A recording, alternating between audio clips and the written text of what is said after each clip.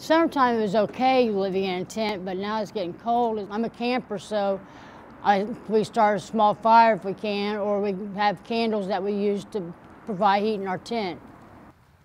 I'm right now just trying to get a place to live, to get off the streets, get out of this cold weather.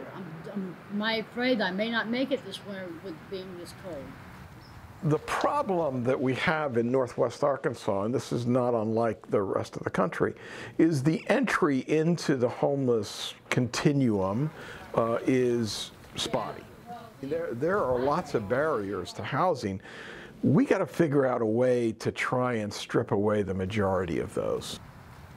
I tried staying at the Salvation Army shelter, but they're infested with bed bugs, so it was my health or staying inside, and so I had to choose my health.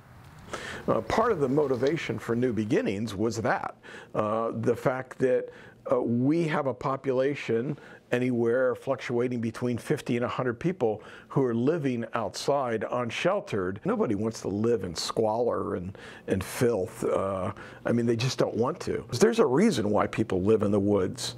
For many, they have to because there aren't any other viable options. What we need to do is to create a new option. We decided that if we created this bridge housing concept, that we would be able to create a pathway for people to move from the woods towards more permanent housing by spending some time reacclimating themselves to what it meant to be a citizen, what it meant to be a neighbor, and what it meant to be a member of a community. That they were talking about building cabins or some kind of community place for the homeless, and now that what you've told us about them actually doing it is actually bringing some truth to what they said that they were going to do last year and they bought the property.